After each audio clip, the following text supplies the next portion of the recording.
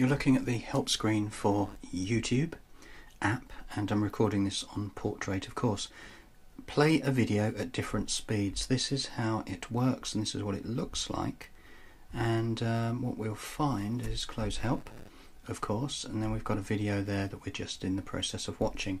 Now if I play it, of course, it will play at normal speed, and it was a beautiful video on machine learning last night. So what we can do on the top right menu button is simply select midway down playback speed, and what you've got is everything from 0.25, which is a quarter of the speed, all the way up to double the speed. So if I clicked double, then of course for a 10-minute video I can be done and finished in half of the time, which is super useful for desktop for many years, and it's now available and has been for a while on YouTube. But a memo to myself to get going. If you haven't checked this, go and check machine learning because it's very useful.